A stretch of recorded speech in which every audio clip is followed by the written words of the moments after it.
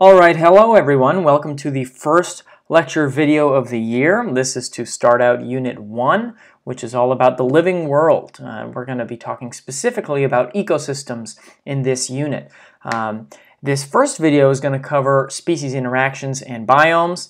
One of the biomes that we'll talk about, you can see pictured here. These are mangroves. They're trees that grow in salty water. Very cool. Alright, so let's get things kicked off. First of all, we need to understand what an ecosystem is. And that's just a combination of the living things and the non-living things in a given area, right? When I say living things, I tend to use the term, in environmental science, we use the term biotic.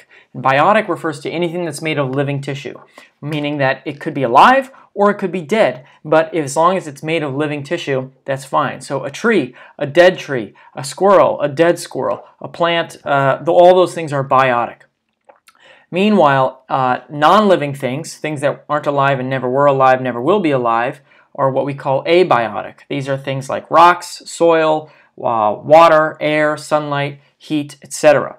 If you combine the physical component, the abiotic components, and the living component, the biotic component, together, you get an ecosystem. And that is the combination of all the different species plus their physical surroundings. That gives you an ecosystem. Here are examples of some ecosystems you might be familiar with. So let's first talk about that living component. Species, mainly, how do they interact? Take a look at this video again. And boom, get wrecked, right? This video and this picture of a boa constrictor eating a magpie demonstrate one of the most common forms of species interactions there is, and that is predation. But there are other forms too. Skip ahead here. Not only predation, but also competition. Two species are competing with one another for limited resources. And there's something called symbiosis as well, where two species live in close quarters with one another. And it can manifest itself in one of three ways, which I will get into in a few seconds.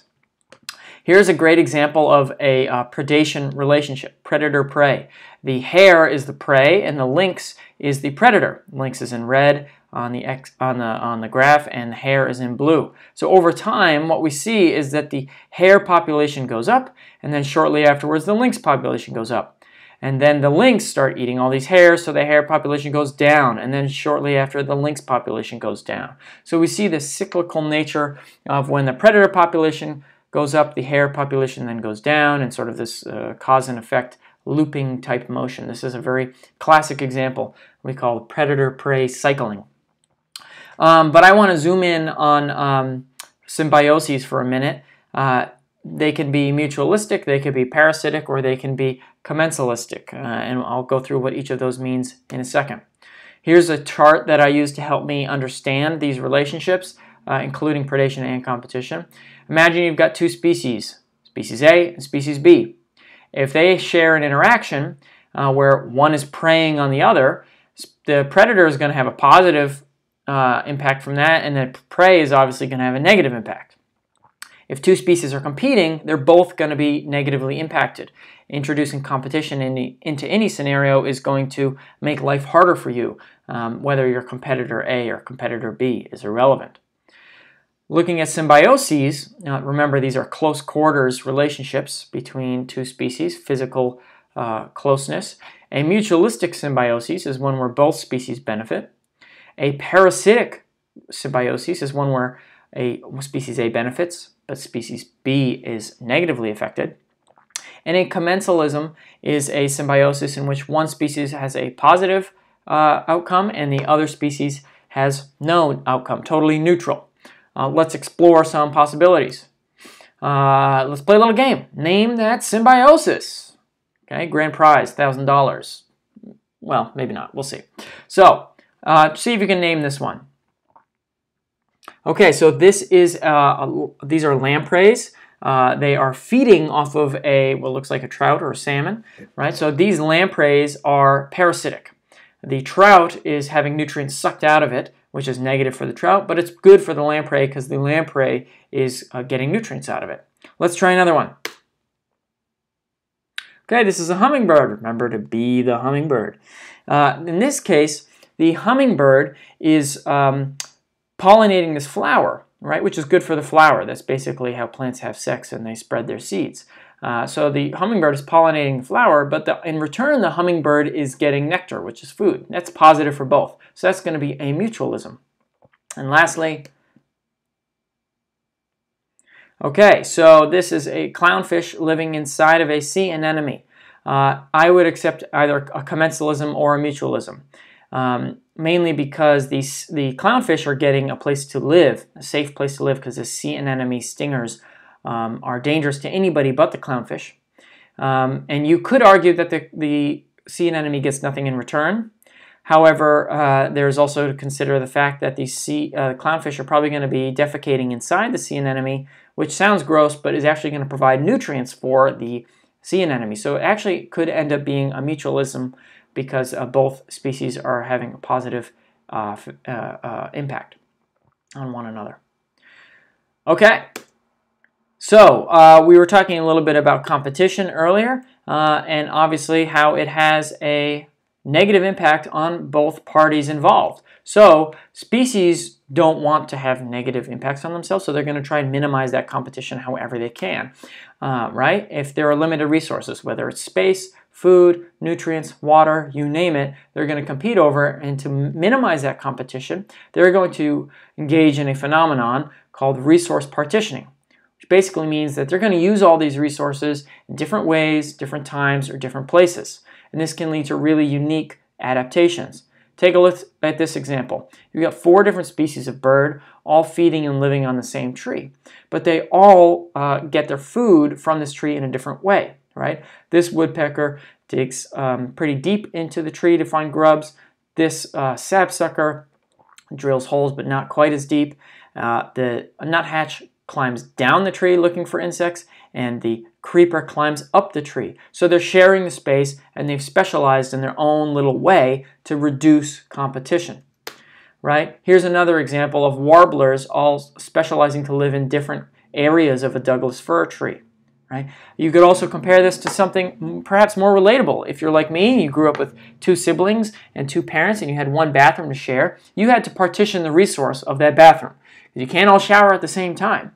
So you either start showering at different times, or you find another way to clean yourself, such as washing yourself in the sink. And I would not recommend doing that. Right? So competition can lead to resource partitioning, and that can eventually lead to unique adaptations. Eventually, right, like I was saying, those unique adaptations come into play, and that leads to the development of what we call a species niche. And a niche or a niche, however you want to say it, I don't really care. It's the specific conditions in which a species thrives, right? And it's going to be different, a little bit different for every single species. Look at this example here. You've got all these different birds that live along the shoreline, but they've all partitioned their resources. They've all specialized, and they've all developed their own little niche. It's all interconnected, right? They live in different areas, they feed in different areas, they feed on different things, and that reduces competition. The things that are going to determine a species niche are the availability of food, maybe the temperature, the space, humidity, pH, pressure, you name it. All of those things, different species are going to have different preferences and therefore are going to have different niches. Eventually, though, if you start coming into my territory, that might influence my niche. To give an example of that, let's look at these barnacles. So ignore everything else on the screen except for this brown photo on the left here, right? We've got these barnacles that live on the rocky shore along the ocean coast. It's called Cathalamus.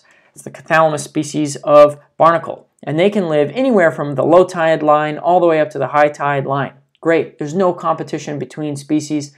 They're doing great. This is what we call their fundamental niche because it shows us where they could possibly live in any in the ideal world. Where would they be able to habitate? However, when you introduce another species like the semibalanus barnacle, right, you're going to start to see competition, and that competition is going to exclude the Cathalamus barnacle from this whole possible range, right? So it's going to constrict the Cathalamus to a smaller range. That's what we call competitive exclusion, right? If there's competition between 2 species, it can force an organism's niche to shrink. And that's the difference between a fundamental niche, all the possible places where it could live based on pH and temperature, salinity, etc., and the realized niche, where the species actually lives in the real world, because of competition, it's going to severely limit where that species can actually thrive. Okay, cool. So we just talked about all the living components that make up an ecosystem, but what about the non-living components, those abiotic forces? How do those shape ecosystems? Well, we're going to get into that, and it tends to manifest itself in some patterns we can see across the globe. But the things we want to pay attention to, the abiotic forces, are things like temperature, moisture, altitude, latitude, nutrients, type of soil, etc. And if we look at patterns in all these abiotic forces, we tend to see patterns in ecosystems. These are things we refer to as biomes. Biomes are just distinct areas or communities of plants and animals that you can find around the world and that are based on the area's climate, right? An example would be a tropical rainforest or a tundra or a coral reef. These are all biomes. They're also ecosystems, right? But if you think about the scale of organization, I'll show you a diagram in a second, but biomes are a wider umbrella, so to speak, than an ecosystem. So these are characteristic communities of plants and animals. I like to think of them as patterns that we find across the world. You find tropical rainforests in South America, in Africa, but also in Indonesia. Here's a map showing the world's terrestrial biomes. We've got things like rainforest, desert, savanna, chaparral, boreal forest or taiga. We've got tundras. We in Connecticut live in a temperate deciduous forest, right? All types of different biomes. And you can see there's a connection between where the biome is and the climate, right? Climate is a combination of temperature and precipitation. So depending on those two factors, you're going to have a different biome in any given location. Here's that diagram I was telling you about, right? An ecosystem is a combination of the living things in the community as well as the non-living things. But a biome are patterns of ecosystems that we see across the world, right? There are lots of different boreal forests in this sort of turquoise color. We see all in North America, but also Russia and Northern Europe as well. Those are different ecosystems, but we can consider them to be the same biome. They might have slightly different organisms, but generally speaking, we see the same patterns going on there. As I mentioned earlier, the identities of the biome, which biome it is driven by the climate. And we can break the climate up into two discrete factors. How hot is it and how wet is it, right? If you look at this diagram, you can see we've got temperature here, hot, really hot down by the bottom, really cold up at the top, and precipitation on the bottom horizontal with really dry on the left and really wet on the right. So let's go to a really dry and hot climate. That's going to give us a desert. Surprise, surprise. How about a really hot and wet climate? That's going to give us a tropical rainforest, right? So as you look at the relationship between temperature and precipitation, you're going to be able to more or less predict which biome we're working with. And these are, for the most part, the most distinct biomes that we'll be talking about in the class. Here's another way to visualize the same pattern. We've got dryness down here, and we've got temperature over here. Again, very dry, very hot, it's going to give us a desert. Less dry, but still pretty hot, is the tropical rainforest. If we look at something that is pretty dry, or we can look at either of these and see this actually, something that's pretty dry but pretty cold is a tundra. A tundra is basically a cold desert, more or less. So two different ways to look at the same thing. These terrestrial biomes, it's important to note, right, although we see patterns, it's a little bit different everywhere you go. If you go to the boreal forest in Alaska and Canada, it's going to be slightly different than the ones in Russia or Scandinavia. Why? Well, the resources that we find in those areas, whether it's fresh water, trees, organisms, whatever, are going to vary because in those biomes you've got slightly different climates. You could have very different geographies, latitudes, altitudes. Soil could be different. The nutrients in the soil could be different. All those things are going to change slightly, and sometimes not so slightly, the resources that are available in that area. That's kind of common sense. It may seem intuitive to you, but it's important to recognize that fact. I kind of like to think of it like it's resource partitioning, but on a global scale and with biomes as opposed to individual species. Excuse me. We can use these special graphs to help identify, characterize, and understand biomes. They're called climatograms. Technically, according to the dictionary, it's not a real word, but hey, you know what? I'm not going to be picky about that. Take a look at this one. On the x-axis, we've got months of the year. Keep in mind this is the southern hemisphere, so summer is during December, January, February, and winter is during June, July, August in the southern hemisphere. On the y-axis, we've got two things. In red, we've got the temperature, and in blue, we've got the precipitation. What we'll see is that it's pretty hot, 25 degrees Celsius. It's almost 90 degrees Fahrenheit, almost all year long, and a lot of rain, anywhere from 300 to 500 millimeters per year. That's anywhere between 1/3 and 1/2 of a meter, right? We're talking multiple feet of rain per year. That's brutal. Meanwhile, if we look at something like the temperate rainforest, this is like Oregon, Washington State, we see that the temperatures are significantly lower and a little bit more fluctuation, right? They can still get warm in the summertime, but they are much cooler in the winter. And the rainfall is still pretty high, but not quite as high as a tropical rainforest, okay? Let's compare that to where we live, right? A temperate deciduous forest. If you pay attention to these axes, we see anywhere with the rainfall anywhere from 80 to 100, which is significantly lower than both the temperate rainforest and the tropical rainforest, whereas the temperature is pretty on par with the temperate rainforest. So the difference between the biome on the East Coast, where we live, and the biome on the West Coast, where Seattle is, for example, Washington State, the difference is really not about temperature so much as it is about the precipitation. It's wetter over there, it's drier over here. But you compare that to a tropical rainforest, it's hotter in the tropics, obviously, it's also wetter. So these are really useful tools to compare and contrast biomes.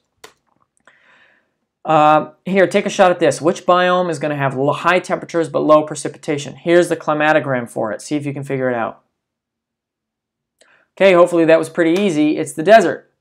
It's very hot most of the year, and it's pretty dry, and like very, very little rain all year long, right? That's the desert. It's probably the easiest one. Okay, now I want to transition to the last point, away from terrestrial biomes into aquatic biomes. This includes both freshwater and saltwater, things like lakes, rivers, streams, but also open ocean, deep abysses, coral reefs, etc. Let's start by talking about freshwater biomes, because these are probably some of the most important biomes on the Earth because they provide almost all of our drinking water, right? Take a look at all the ocean on the Earth. About 97.5% of it is salt water in the oceans. So that leaves about 2.5% that's freshwater. Of that, about almost 80% is frozen in the ice caps, and 20% is underground. We do get some freshwater from the groundwater, but not as much. All the fresh water on the surface is about 1% of 2.5% of all the water. That makes up a very small portion of fresh water in terms of the stuff that's available on the surface. So rivers, lakes, etc. Don't contribute a lot towards the fresh water, which is where we get a lot of our drinking water. So keep that in mind going forward.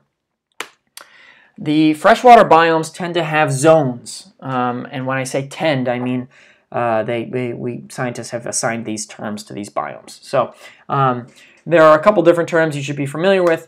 The littoral, and I don't mean, oh my God, that was literally crazy. I mean littoral is the area near the shore. You can see it labeled here. The benthic is the zone is the floor of the lake or the ocean, the very bottom. Okay, things like crabs and lobsters live down there, right? Bottom dwellers, bottom feeders. The limnetic zone is away from the shore, but it's the open surface water.